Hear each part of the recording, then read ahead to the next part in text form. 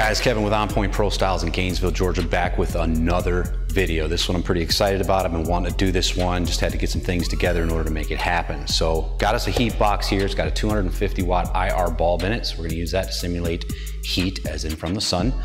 And we've got some slides set up here with some tint on them.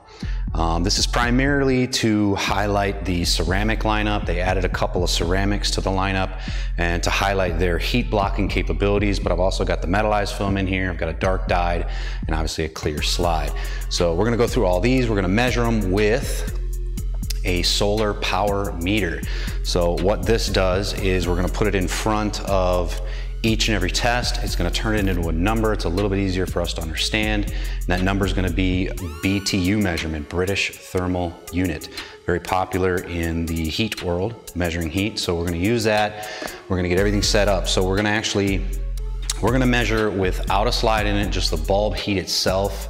Call it your window rolled down on a hot summer day. And then we're gonna roll the window up and use a clear slide. And then we'll move on from there. We've got all of this is Tint Depot's window film, most in which I carry in stock. This is 5% superior charcoal. That's my dyed line. It's a premium line. It's a lifetime warranty film. We've got the 20% HP charcoal, again, another premium line. It's a metallized film, so it does block a little bit of heat. We've got the 20% ceramic IR, which is a fairly new film. I've worked with it a little bit. I like it. This is the good, better, best lineup, by the way. This is the better. This is the film I've used for quite a while, the Ceramic Extreme. That's again in 20%. And then their premium line, or their best ceramic, is the 20% Ceramic IR Plus, which is pretty impressive. So we're gonna put some tests on all of these films. We're gonna see what they can actually do. We'll put it to numbers, and I'll get set up so you can actually see the numbers as we go through each film on the meter, and we'll go from there. Let's check this out. Okay, so I've got everything set up. You got a nice view of the meter here. The meter's at 0. It might fluctuate by 0.1 or so, but first let me explain what these numbers are gonna mean.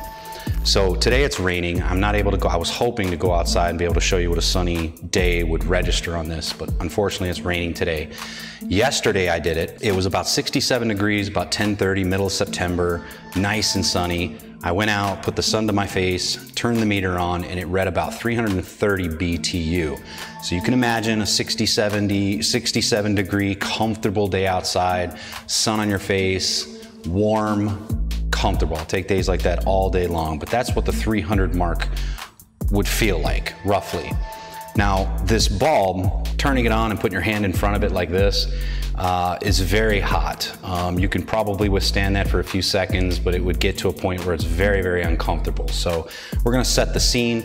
You're in your car. It's a hot 92, 95 degree day. Your driver window's down. You're sitting at a stoplight. Your AC is off, and the sun is just beating you in the side of the face. That's gonna be about what this registers. So what does that mean in a number? We're gonna use about 5 seconds for each test, and we'll round up or down. So that was 745 BTU, so pretty hot, you can imagine.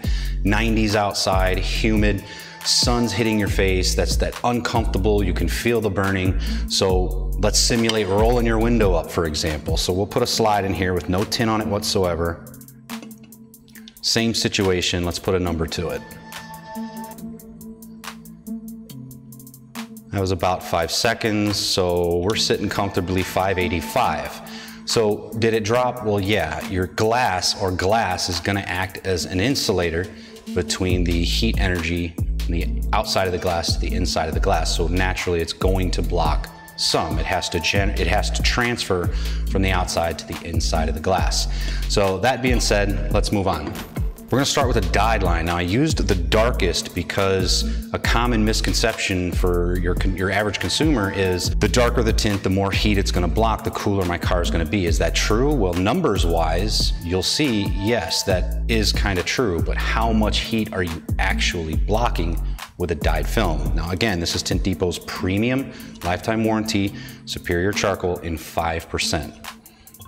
So let's tint that window, same scenario. We'll give it 5 seconds.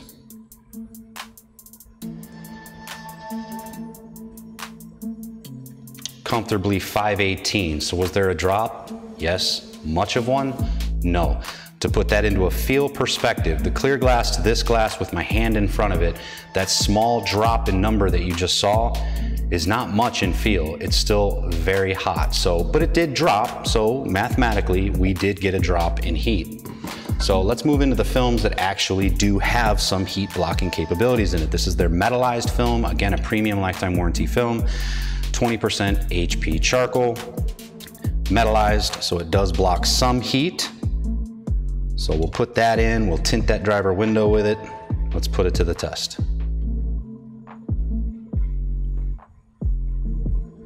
374. Decent drop. So we do have some heat blocking going on there. So that's a good benefit. The downside is the worry of it being metallized. Is it going to block GPS signals, cell phone signals, things like that? So that's kind of the iffy of that. Good contender, not a deal breaker, but something to think about. I carry both the Superior charcoal and the HP charcoal. So now the good, better, best in the ceramic. All of them 20%, level playing field. We're gonna start with the ceramic IR, we'll do the ceramic extreme, and then the ceramic IR plus. So here's the ceramic IR. Again, these are all their premium lines. Just a good, better, best lineup. So we've tinted that window in the good ceramic IR film. 213, got a nice drop there, really nice drop from where we were, 560, 570 something, whatever it was, big drop. So what can ceramic do? Block a lot of heat. So this is the one I've used for a long time. It's got a lot of heat blocking capabilities to it. I like it, great film, sold a bunch of it. Let's see what it does.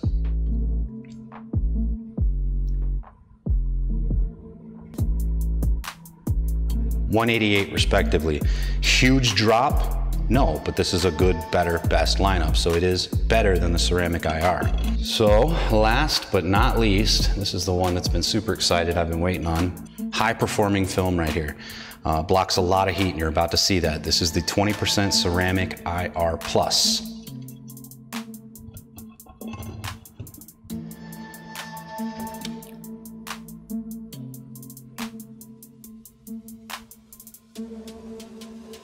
It's a little high, it's not high, it's 0.6, 0.7, so we're gonna round that up to 81. So 81, that's a huge, huge drop. What does that feel like to your hand? I turn the light on and put my hand right here. I don't think I feel any heat, honestly. I might a tiny bit, and I'm right against the box, literally an inch from the glass, and I hardly feel anything. When I've showed this to customers, they say they feel nothing. So super, super, super low. I'm gonna take these numbers, put them to paper, put some math to that paper, and we'll see what we come up with, and then we'll kind of do a follow-up. All right, so I've done the math. Is this an exact science? No, but it's going to, regardless of the scenario, show you the performance capability of the films. This is my heat box, you know, my scenario, my glass, my tint, my heat box, my bulb, my meter. I tried to keep it constant to keep it fair. The meter was about 4 inches away from the glass. Now, obviously, for the meter, the closer to the glass, the higher the number is going to be, and then further away, the lower the number is going to be, but mathematically, the percentage should be the same. So that being said, as we know, it was very hot with our window rolled down, and we put an insulator between us and the sun, which was our window rolled up, and that dropped us 21% in heat. So obviously, that's what it's going to do. The glass will insulate it and block some heat naturally, but not a lot. We've been in the car, we've had our window rolled up, and the sun is just beating us in the face through our window. It's very uncomfortable. It's still very hot. So yeah, we had a drop. Thank goodness for the glass, but not a whole lot. So the dyed film, this might be interesting to some people. We actually got a heat drop. Of course we did. It's shading it. It's blocking out a certain amount of light. So we've got an 11% drop. So does it actually block heat? Yes. Is the amount of heat that's coming through the glass cooler? Yes, by 11%. So, but the point is your dyed is not a heat blocker. It's not, and that's 5%. In most states, you can't get away with 5% on your driver window. But that's just to kind of show that that misconception of me tinting my car and tinting it as dark as I can, but I just want that regular stuff, it's not doing much for you as far as heat. So we move up into a metallized film, which does have heat blocking capabilities, but again, there's the signal issues. Is it gonna block GPS, cell phones, so on and so forth? But we did get a 36% drop. By the way, these numbers beyond this, the 21% on the clear glass is from window rolled down to clear. We got a 21% drop. All the rest of these numbers are based on our window rolled up. So this 11% is from the clear glass, if that makes sense. The 36% is from the clear glass. So you can see how much more that would be if the window was rolled down and you rolled it up and had metallized film, for example.